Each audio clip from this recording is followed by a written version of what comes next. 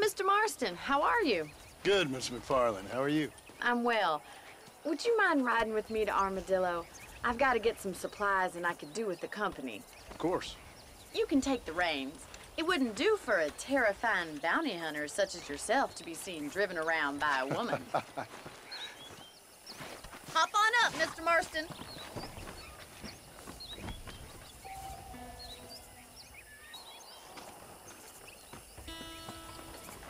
Can we stop wasting time and get on with it, please?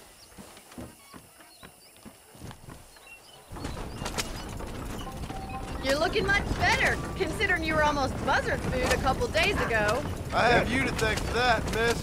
So do tell me, have you needlessly risked your life since we last spoke? No, miss, I have not. Well, that's a relief. Perhaps there's hope for you yet. I wouldn't bet on it. Oh, there's always hope, Mr. Marston. You can't be a rancher in this kind of country if you don't believe that. An admirable attitude, miss. I suppose so. I can't think of any other way to stay sane, to be frank. What about you? Have you ever given up hope altogether? If you don't mind, can we please return to the road? Hope hasn't really entered into it. It's not really something I think about. A peculiar outlook. I can't really say I understand you. I can't always say I do either. Oh, don't be so deliberately enigmatic. I'm not, miss. Yes, you are. You are being deliberately obscure as a substitute for having a personality. I just know there are two theories to arguing with women, and neither one works. I'm not even going to dignify that gibberish with a response.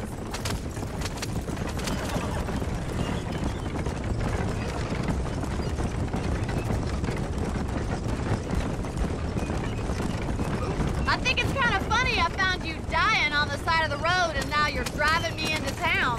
You have a strange sense of humor. Well, you must admit, it's an unusual start to a friendship. I didn't realize we were friends, Miss MacFarlane. Oh, please. Now who's being funny? Listen, I know that business with Williamson is your business, but I don't know. You've been good to us, and I don't think you're a bad man. A little stupid, perhaps, but not rotten. I just worry about you gallivanting around these parts like you're some kind of deranged bounty hunter. Like Paul always says, don't go waking snakes. I appreciate your concern for us lesser mortals, Miss MacFarlane. I really do. And if there was any other way out, I'd take it. I can assure you of that.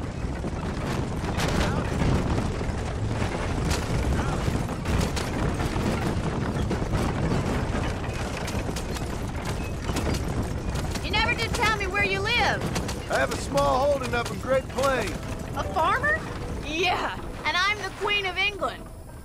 And at what point during your day of hunting down outlaws do you find time to raise chickens? Only been at it 3 years or so. I guess I'm kind of new to it. You're telling me? So who's looking after this farm of yours right now? Uncle. Well, he's not my uncle, as far as I know. Just an old dog who's as lazy as a lizard on a hot day.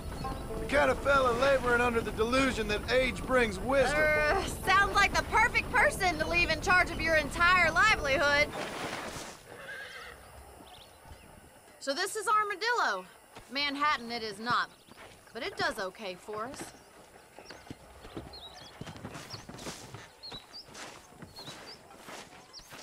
Most important thing for you right now is getting yourself into Dr. Johnson's office to purchase some medicine. The first one's on me.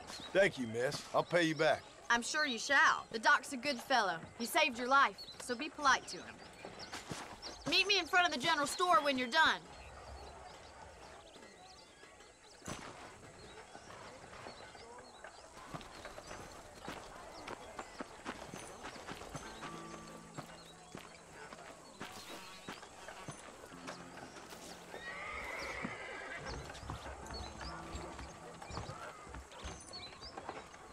How are you?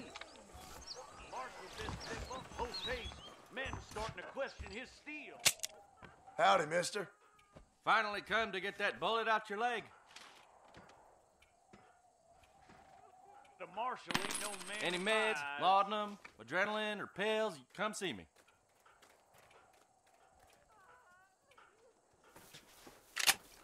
Much obliged.